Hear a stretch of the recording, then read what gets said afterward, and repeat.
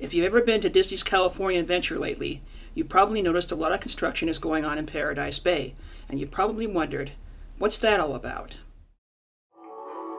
Well, it's the home base for the park's newest nighttime spectacular, Disney's World of Color.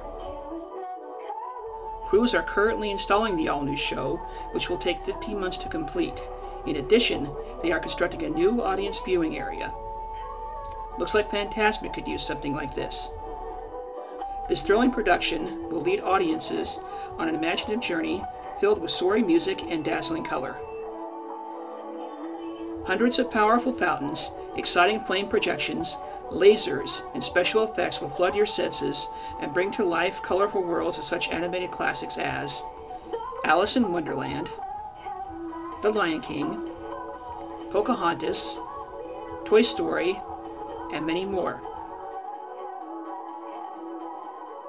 Soon everything behind the magic will join together to become the experience, debuting in the spring of 2010. Hope to see you there!